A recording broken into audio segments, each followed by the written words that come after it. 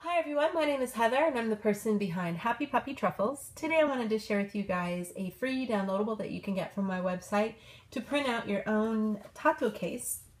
Tato cases are traditional origami paper project thingy that's used for holding small things. Traditionally they were used for holding seeds. You can certainly use them for so many different things. They make a great little coaster with a little pinwheel pattern in the middle.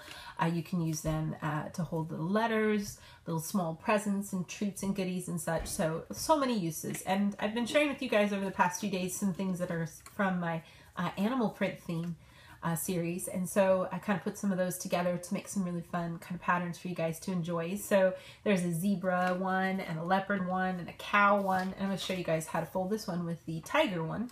I've already pre-creased it, so it'll maybe go a little faster than it should, but hopefully if you guys need a little extra help on how to fold this, you can slow the video down or check out one of the other Tato case tutorials if you need to. When you print it out, you just get a nice little square piece of paper, and what we want to do is start off with the color side facing down, and I want to just put some preliminary creases in my paper, so I'm just going to fold it in half both ways, and that'll help make it a little easier so that I can fold up my sides. And what I'm going to do is basically following the pattern that you see underneath, I want to create a fold right here between these two colors.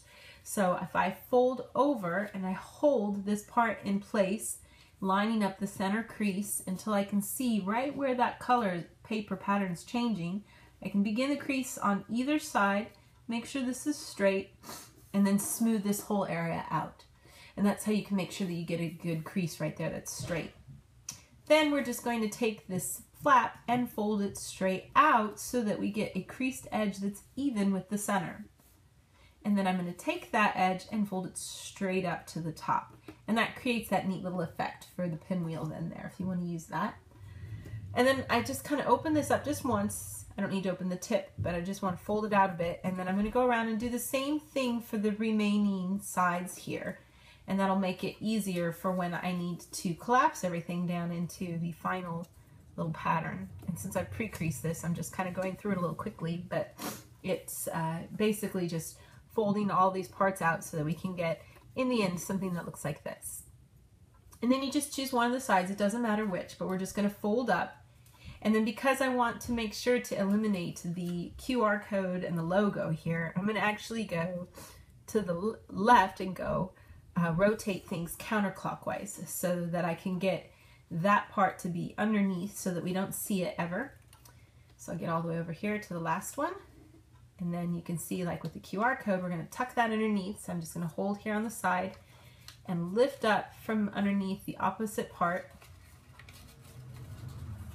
Push down. This part's a little weird for just a second, but push down gently and it will find its way to turn itself inside out. So just keep going with it. Let this kind of poof open for a bit while you do that. And then just gently return everything back down. And sometimes you'll notice like this, it'll do that where the flap will pop out, just push it down again so that you get this nice pinwheel pattern in the middle. And that's how you make a Tato case. And like I said, there's the tiger one, the cow one, the leopard one, and the zebra one, all available for you guys to download free from my website. There's a link in the description below. You can also click on the little information circle throughout the video. Click on that and a little box will pop open to take you to my website as well. And, you know, like I had said, I have these kind of in a series, so if you're having a party or celebration, you can have all these parts match. If you happen to know somebody who's just a really big fan of cows, you know, then you can have all these fun little cow print things that you can share with them. So yeah, I'll have some more fun things to share with you guys in the days to come. Thanks again always so much for watching, and I'll see you all next time. Bye!